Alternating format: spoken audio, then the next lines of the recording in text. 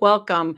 It's National Quilter Circle, and we're live today with a project that is supposed to be a hint of fall. Whether you live in an area that feels like fall, maybe not quite yet, but it's coming. So, Ode to Fall was an inspiration that I decided, okay, fall is going to come, whether it's 90 degrees outside or not.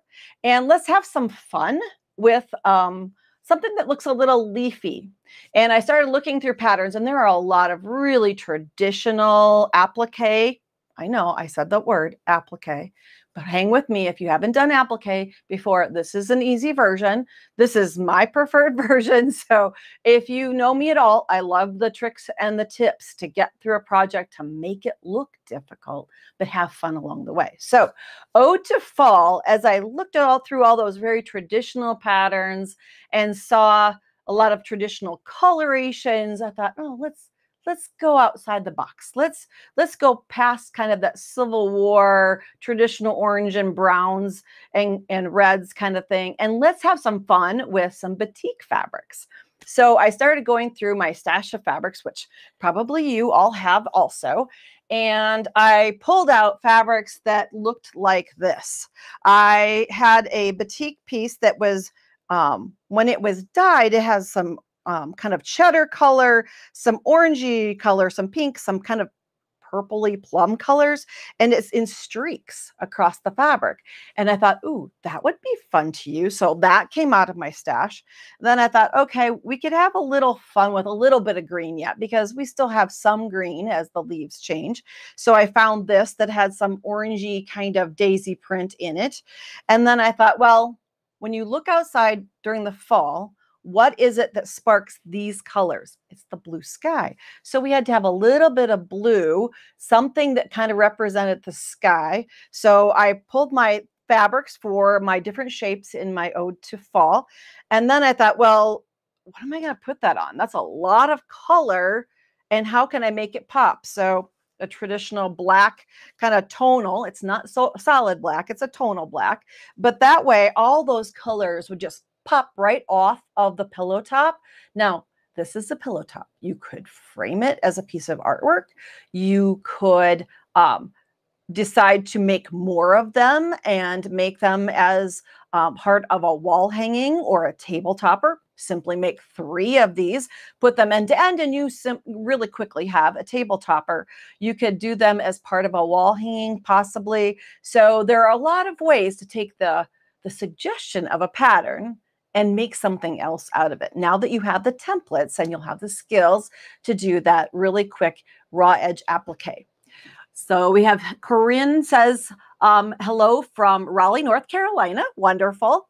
And Kelly says, hello from Arizona. We are glad that you're with us. Remember, drop in the comments. Tell me where you're watching from. Maybe fall doesn't really change the appearance outside where you live. Tell us where you're at so we can have an idea. And you can still have a lot of fun playing with fall kind of motif, coloration. So I've got my fabrics picked for this one. And after I got done thinking about the different shapes, because I wanted to do something leaf shaped, I was looking through a lot of different designs to get inspiration, a lot of different leaf shapes, and I came across the oak leaf. So I live in Iowa. Our state tree is the oak. My husband is a forester, and so trees are and the types of trees around us are very important to us. So the oak leaf was what came up, that big sturdy tree that changes in the fall and creates a lot of acorns, so the squirrels outside have a lot of fun. And then something to pull it together, kind of a wheel in the center to create that kind of a traditional applique look. A lot of times we'll have 4 main pieces in the corners, something to fill in here along the sides, and then a center of some sort, a circle, a star maybe kind of shape, or something like a wheel. And that's the design that I chose for the center of mine. I've got Melissa saying hello from Manchester, Kentucky. And Kathy says, good morning from Saskatoon, Saskatchewan. We're glad you're here. It was 1 degree Celsius here to start with. Ooh, 1 degree Celsius means it was 32 degrees. I believe, if I've got my transition from Celsius to Fahrenheit correct. So it's been cold up there. Wonderful. We're glad you're getting slammed into almost into late fall already. Betty says, good morning from Mississippi. Wonderful to have you here. And Joan says, hello from Coltonsville, Illinois. Okay, so we've got kind of a big, we got the swath through from Texas or Saskatchewan, Canada, all the way down kind of through the Midwest. We've got a little bit of North Carolina there. We've got the Mississippi. We're going into the South. Let's see if we can find some Californians, some people from Oregon or Washington. And where are my people from? Way up north, maybe like, you know, Maine and those. They'll be popping in, I bet. Okay, we've got Lisa saying good morning. I love the design of the oak leaves and acorns. From Little Chute, Wisconsin. Wonderful. We are glad that you are joining us, and we're going to have some fun with this. Now, it's funny is when I had this laying upstairs this morning, as I looked at it, and I was looking at the pattern, which you can download. The link for the pattern will be in the comment section. And if you don't download it, we also have a QR code that you can just put your phone up and it'll take the link right to the pattern. Wonderful. I love that my moderator is right on the money. He knows when to jump in. So you can get the pattern there. And if you don't have it downloaded already, you can always rewatch the video. When the QR code comes up, put your phone over it and it'll capture that little image and take you right to the pattern. So once you look at the pattern, I was actually looking at it and I saw that the acorns, if you look at them, they look a little like a Christmas bell too. So maybe we could stretch this into even a Christmas kind of project. So it all is in that second that you look at something, what you see, and then maybe you can't see it later. Dee says, hello from South Louisiana. Kathy says, good morning from Northern Virginia and Tucson, Arizona. Wow, we've got you stretched across the country. And Michelle says, hello from Central Ohio. Wonderful. Now, the pattern will give you the overall, all the materials you need for the project. This is a small pillow. This is a 12-inch finished. It's more of a decorative pillow, maybe something you just bring out for the season and then maybe it goes back away, which is easy to do because you could take the pillow out of the inside and then you'd have something very small to stash away. That's the nice thing about a lap back pillow is what I'm going to teach you how to create today. You can take that insert out and use it in something else and then have less to store. So all of your fabrics, it will tell you how much of the background fabric, how much approximately for the leaves and the acorns and the center wheel. A piece of fabric for the backing of this top portion. When you go to quilt it, if you want that backing fabric on it also, and the batting needed, how much you would maybe need for binding if you want the binding to be a different fabric than the background. Some people like to pick a binding that doesn't match the backing, so I usually list the binding separately. And then the templates that are included in your pattern. Now, when you go to print off your templates, there is a key in the corner that will tell you it's 1 inch by 1 inch to get them to this size. The biggest thing that you'll have to make sure is that when you go to print, don't have your computer do any alterations. Have it print actual size. Now, if it's off by a little bit, it's still going to fit together. It'll be fine. It just might be a little bit smaller than what you see here in the overall size and the design. So, but make sure that you can see if you can make sure that it prints actual size. And then you can always double check by measuring that 1 inch square should actually measure 1 inch when you have it printed out.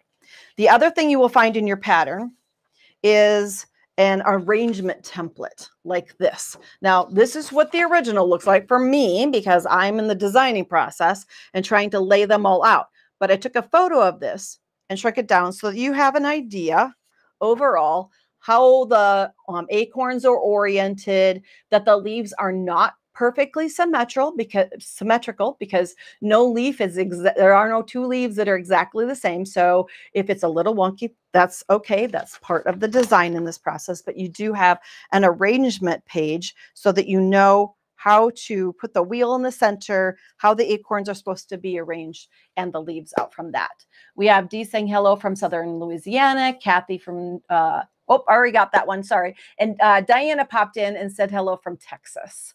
There we go. Trying to keep up with everybody that's joining us today. Okay, so once you get all of your basic supplies together, you're going to do just a little bit of cutting. So I've picked out some of those traditional fabrics also, just because some of you may not appreciate bright and obnoxious. But so if you want to go more traditional, you can go to those kind of almost like Civil War type fabrics, that golden color that we see as the crops across the country start to turn. The corn and the soybeans are starting to turn that golden color. And then I picked some Civil War reproduction fabrics that have that kind of autumny feel to them.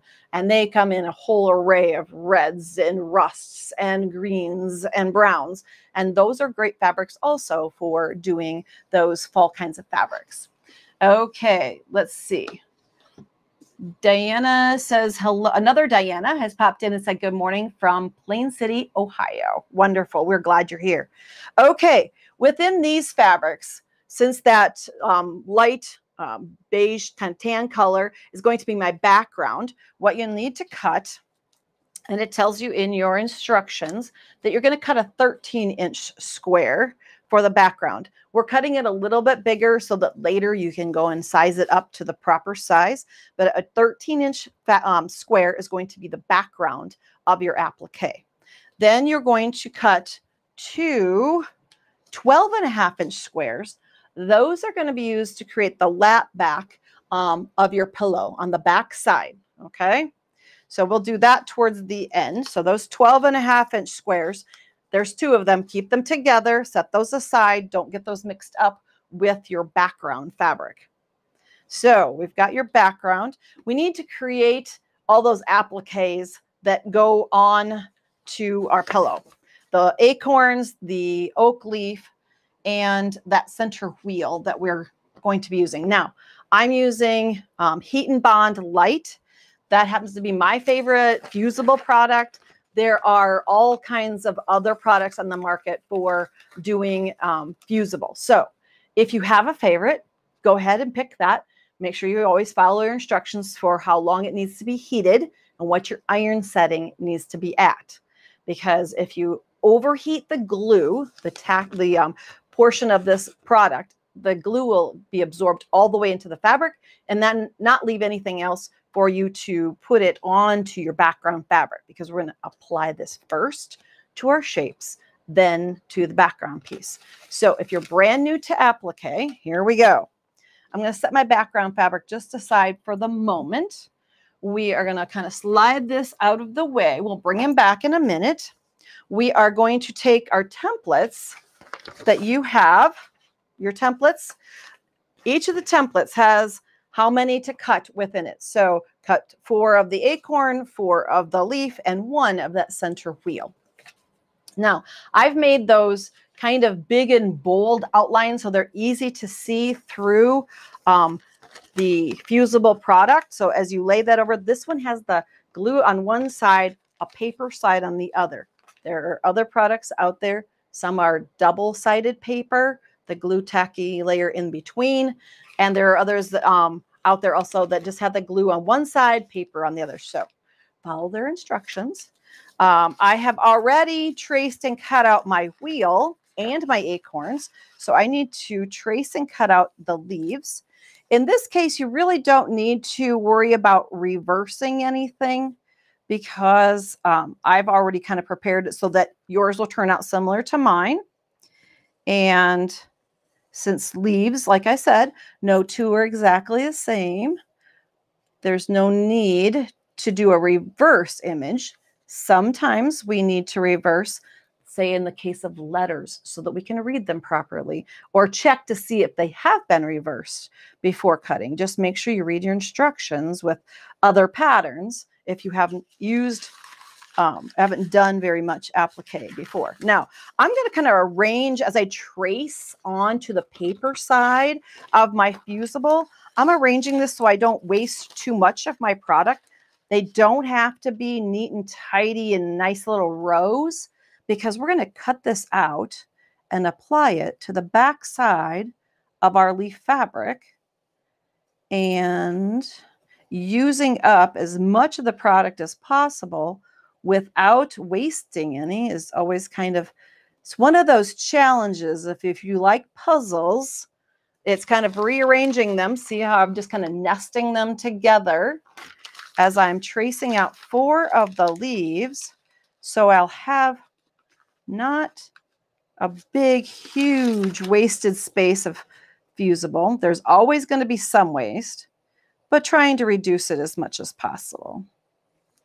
So of those of you watching, if you've never done any kind of applique or raw edge applique before, this is kind of an easy start because the shapes are they're pretty forgiving.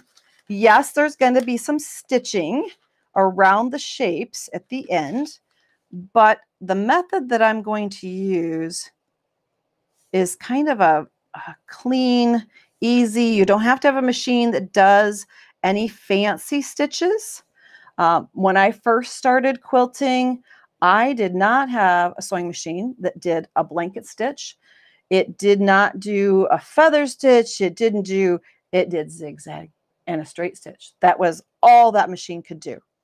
And it was a wonderful machine, but it just didn't have any extras added on. So this is designed so you don't need to have any fancy stitches. You can just use a straight stitch. Okay, so I've traced 4 of those shapes onto my fusible material on the paper side. And now I'm going to go and I'm just going to bubble cut. And I use that term in my patterns. Bubble cut means just to chunk it out. We're not cutting anything exact right now. We're just cutting it away from the rest of the material, of the fusible, so it's not in the way. So we have, I'm going to bubble cut it like that. So it's just chunked out. Now, depending on the piece of fabric that you're going to be using, if you happen to be using scraps that are smaller, maybe they're just the width of or the length of the leaf, you may have to bubble cut them apart in order to get them fused down. This has been used before, so I have a cut into the fabric. So I'm just going to lay it along one edge here. And we're going to move it to the iron.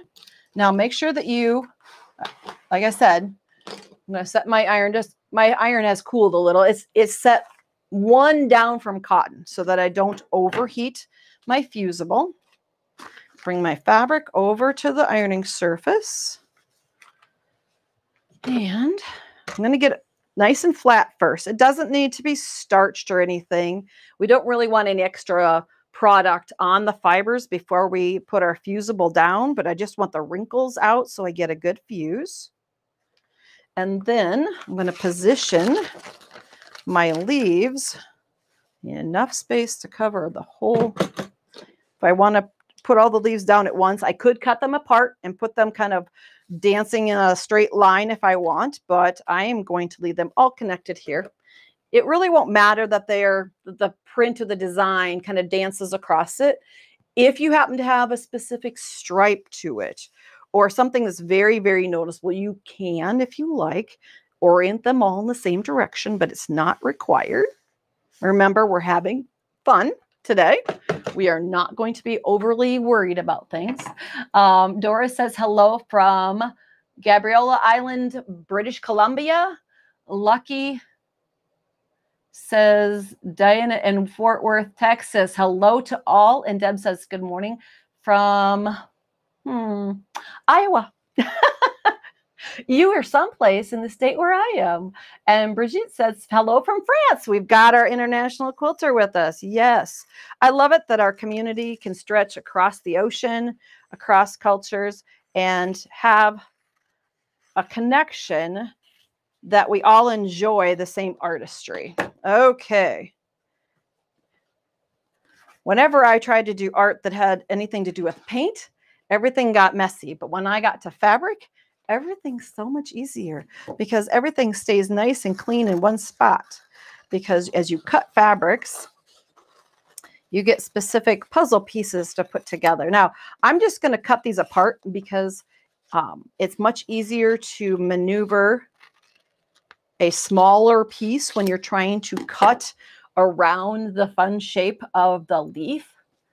So we've got someone, Diane says hello from Washington, Spokane, Washington. Michelle who says good morning from Maryland. Yay, we're glad you're here. Okay, now all that bubble cutting and your tracing may not have been perfect, but here's where you want to make a clean cut. You want to take your scissors, and I'm using a long blade scissors instead of the short blade. And it does help to make a smooth cut if you're using a longer blade, because you're focusing on the line that you're trying to create. And you can just maneuver the leaf shape back and forth as you make one long cut. And your cutting will actually be smoother if it's done like that instead of short little snips. You get less elbows in your cutting if you're trying to get that smooth appearance to the edge. Maybe the leaf needs to look a little crunched. It's okay if it has some elbows to it, but that's just another approach. So the oak leaf, there are many different kinds of oak leaves out there. This looks a little bit more like, I'll probably misquote. I want to say a bur oak, but I don't think that's right. My husband was here. He would tell us the specific type of oak tree. When I was growing up, I thought, oh, all oak trees were the same. Little did I know that the oak family is very large and has many members. Oh, that's a little like our quilt community. Okay, here we go. There is an oak leaf ready to go. So we have one. Then you would proceed and cut all 4 of your leaves out. And then we're going to get into the portion of arranging them on our background. So we're going to take that 13-inch square, and we're going to just do a light press on this. I'm going to fold it in half. It doesn't matter if it's right size together or wrong size together. We're just looking for some registration kind of places on the fabric. So just a light press on those folds. And then I'm going to do one more fold. I'm going to fold.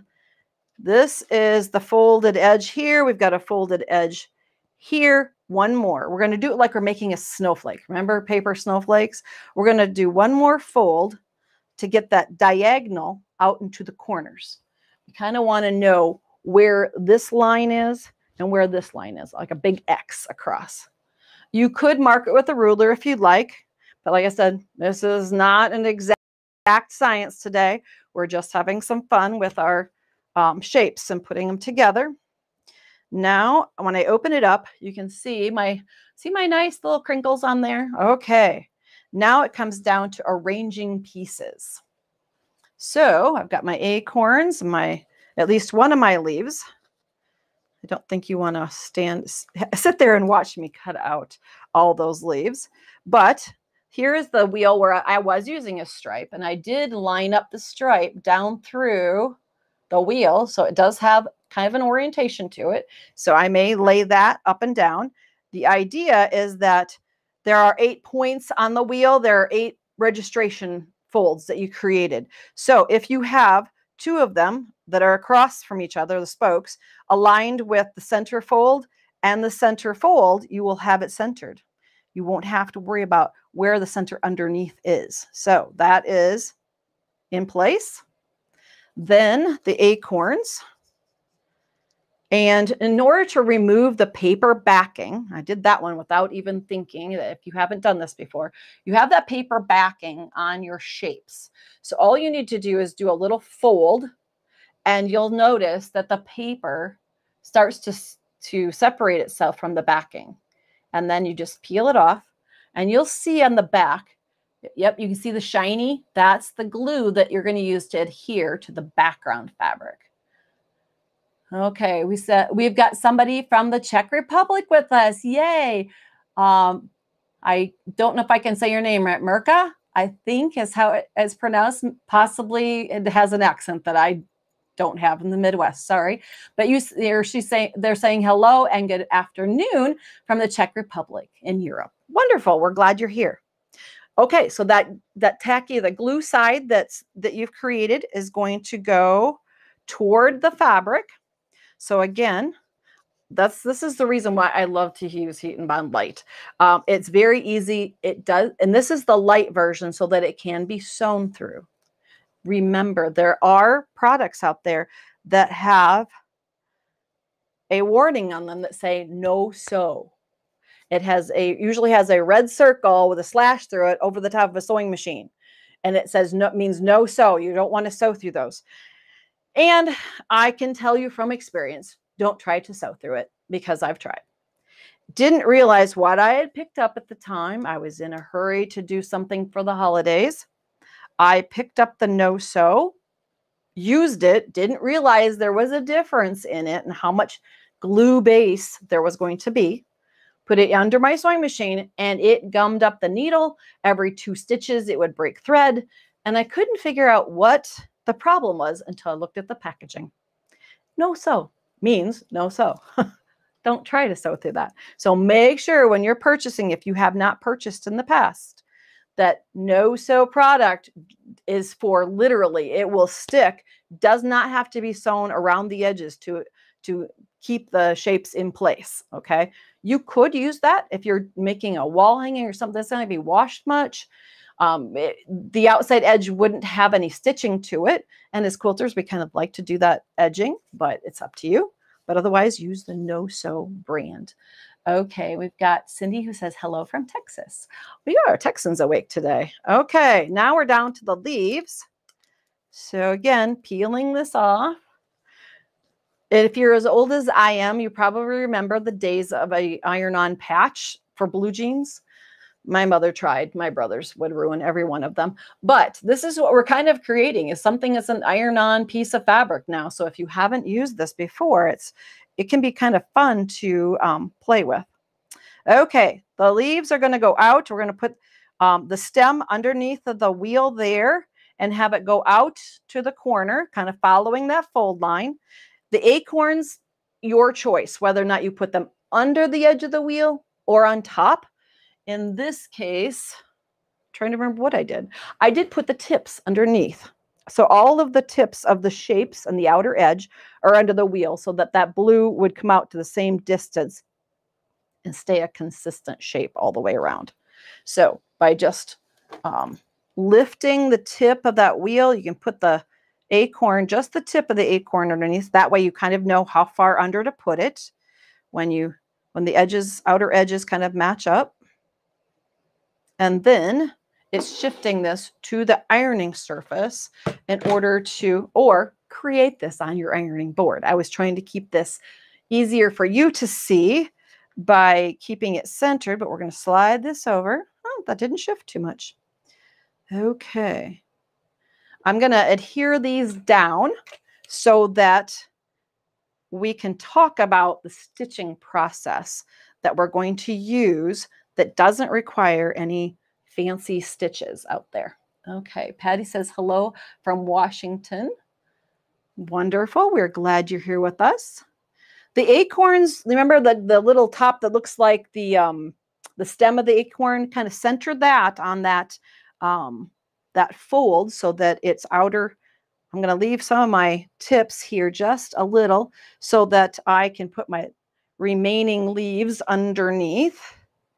We'll get these fused just enough so that we can talk about the stitching process. Here, everybody's adhered. We just need 3 more leaves to finish this one out. Now, they are adhered. This kind of light, but it doesn't have to be overly heated in order to stay in place. What we're going to be doing is a stitching that's an outline stitching. And let me see if I can get my camera in here. We've got, I can't pronounce the name. Abrex from Oklahoma, I believe. I'm sorry, I'm not too good. My bifocals are stretching for the distance to see my computer screen, so we have enough room here to work. We are glad that you're here. And I lived in Oklahoma for a while, so welcome. We are going to do an outlining stitch. In the pattern, you have a close-up of the straight stitching that I did around about 1/8 of an inch from the outer edge. Now, it's not perfectly consistent, 1/8 of an inch all the way around. Close counts, okay? So let's see. In the pattern, I can show you really quick. there is a close-up shot that will show you that stitching that I did to kind of secure the outer edge. And it's not off the edge, it's just parallel to that outer edge. And when it comes to deciding what thread to pick, do I layer this? Yes. I just pretended this was my mini quilt at this point. So I cut a piece of batting that I think it requires like a 13-inch square of batting for underneath. I also have listed in the instruction or the materials, there is something called a backing for quilted top, which means that I made a quilt sandwich. I'd put any piece of fabric on the back. It could be just a simple white, an unbleached muslin kind of fabric on the back. It's never going to be seen because it's going to be inside your pillow. I have at times just use the batting layer and not a backing, but if this is ever going to be laundered at some point, having that extra fabric on the back does keep the batting from getting fuzzed up and destroyed. So make your quilt sandwich, your patchwork top, your batting and backing. I prefer to use just a quick basting spray, and this is by Sulky KK2000. It's washable. It doesn't have an extremely strong scent to it. But if you object to any kind of spray fusible in your workroom, that's fine. Just do a simple basting by hand, or you can pin baste around. You could pin baste on the outer edges here so that the pins won't be in the way when it comes to the stitching portion. When it comes to what thread color to use, on something like this, I would probably just use a very simple kind of a golden color thread so that it doesn't scream away any kind of like black or something really bright. I would maybe even use an olive green on the green pieces and maybe go to that golden on the acorn. Your choice always on what color thread you use for the doing the applique portion. Now, when it comes to something like this, where you have so many colors that you have kind of no idea where to start with color, I went to my stash of threads and I found a variegated thread that has reds, oranges, and yellows in it. It does not contain green. It does not contain blue.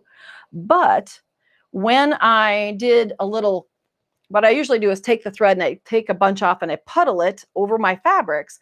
It didn't scream at me. So this is a 60 weight thread. It's very fine. It's 100% polyester. 60 weight is a finer thread. That means that 60 threads could fit through the eye of a needle together. So that means it's tiny, tiny thread, which then just kind of melts into the background.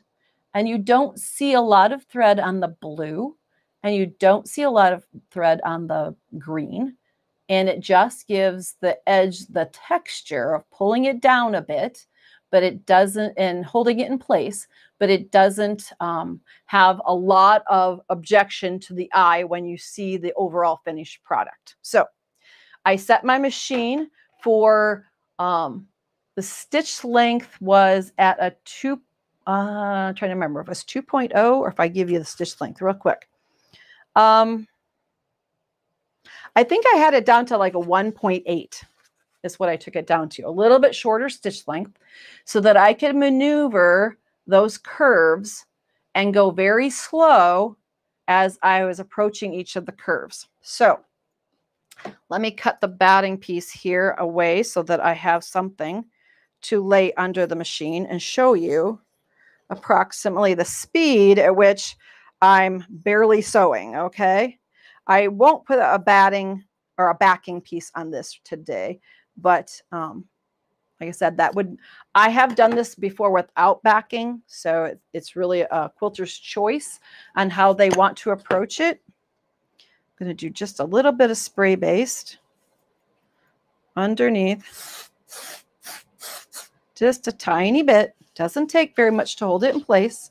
I usually have my batting laying down because gravity takes any overspray mist and pulls it down. So therefore, I don't have a lot in the air. There we go. Just enough to hold them together as one. And then taking it over to the machine. Now, depending on which presser foot you want to have on your machine, you can use an open toe foot so that you can see the edge of the fabric. Mine is fairly open in the front. It has kind of a clear plastic area so that I can go very close to the edge and I can see where I'm stitching at. Now, pulling threads to the back is always the kind of the best thing to do, the start and stop. So I want to have kind of a long tail of thread so that I can tie off my threads underneath. Let me get a little bit of thread started. A lot of times as quilters, we have that super short little tail. Here I'm kind of keeping a longer tail so that like I said, I can pull my thread to the back when I'm finished, and I can knot the fabric on the back. And you take my stitch length down, like I said, to about a 1.8. And then I'm going to do that really slow stitching along that edge. This is not jackrabbit race. This is the tortoise portion of the race. And you can do this with the regular foot. You don't need to change to a walking foot. If you'd like to, you can. Sometimes visibility on a walking foot is a little bit tougher for some people, but this is literally how I stitched. I'm down in the crease of that acorn leaf, and I'm just taking a stitch across, a couple of stitches to get back out, and then back up the next lobe of the acorn leaf. So it's a very slow, meticulous kind of stitching, very rhythmic, but not a race. So we're constantly adjusting to keep really close to that cut edge. I have red thread in here, so we'll see if that's enough for you to see the stitching. Okay. And then again, once I finish the shape, and what I usually try to do is do as much stitching at once as I can. So if I could possibly get all the way around everything, that would be fabulous. But sometimes we have to start and stop. But leaving those long tails so that from the back side, I can tug on the bottom thread or the bobbin thread, pull the top thread to the back. There are times when we do back stitch, but then that builds up the thread on the front of the project, and we don't always want to see a buildup of thread. So I'm pulling my back thread, my bobbin thread and my top thread to the back, putting them together and doing a knot, a loop, pull through, holding on to the tails. I'm pulling that all the way down to the base of the fabric and pulling on it so my knot is right up against where it came through my fabric. So I can show you really quick. I've pulled that thread up through, tied off the knot, then I can snip my tails and have it nice and clean on the back. Let's see if on my design board here I can hold this up. Not sure if you can catch. That's the funny part. Even a red thread on a dark green, you think you would be able to see, but I have done around the curve here and around the curve there. So I'm not sure if you can pick up maybe some of it there. Okay. Once that stitching is done, then I went back, and it's quilter's choice on what you want to do for the rest of the quilting of this project. The leaves are small enough. They do not need to have extra quilting included unless you would like to do that. I did an echo all the way around. I did within 1/8 of an inch of each of the shapes, and then kept going in an echo form outside of that. And I think you can kind of see the shape there. I probably went 1/2 inch or so in repeat, kind of a reverberation, almost like when you throw a stone in the pond, you get that ripple effect out from the shape. So that's how I quilted all the way to the outer edge. Once that portion is done, you can cut your top to 12.5 because we're going to be finishing it. Then it's creating the back. So the lap back, fairly straightforward. In your instructions, it will tell you how much to turn under. So let's see. I got to remember what I did. I've got 2 squares. They're going to be the lap back. So on each of them, you're going to turn under, let's see, under a 1/2 inch all along one edge. And then you're going to turn it 3 inches. And I have a ruler, so I'll see if I can get close to 3 inches. Oh, not quite enough. There we go. Measure that, press, and then once you get that aligned properly, you've got your 1/2 inch turned under and then your 3 inch. Stitch along this with a matching thread. Do the same on the second piece, under 1/2 inch toward the wrong side of the fabric. If you've never done lap back before, then the 3 inch. So using your ruler to get 3 inches. It's not absolutely perfect. It's close. 3 inches there. And then, let's get this out of the way. We're going to pretend or say that we have this cut at 12.5.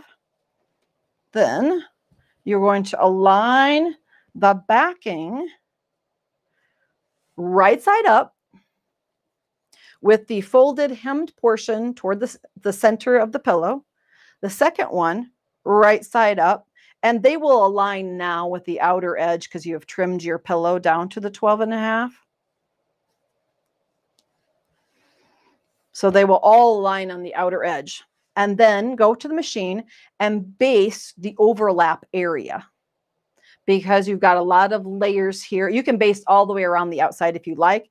Basting is within there's a 1/4 inch seam allowance on the outer edge all the way around we're going to use to put our binding on. So stitch between that 1/4 inch and the outer edge at some point all the way around, and that will hold all your layers together. And then, because this will be trimmed, you're going to just apply binding to your pillow as if it was a regular quilt. So apply binding to the front, then roll it to the back and hand stitch along the outer edge. And your pillow is ready to go. The nice part about using that binding is almost like a piping on the outer edge is that your pillow is assembled. You can see everything when you're putting your binding on. You don't have to worry about turning it and aligning anything. You've got it lined up as a sandwich. Putting the binding on the outer edge gives it that kind of a piping to the outer edge of your Ode to Fall pillow. So I don't think we have too many questions that came in today. I'm really glad that all of you joined me, whether or not you like traditional fall or you want to put a little pizzazz in your Ode to Fall. Thanks for joining me. I'll be back in a couple weeks. I've got a project that sat for a long time and finally got finished that I'll be bringing you. So join me in 2 weeks for our next live event.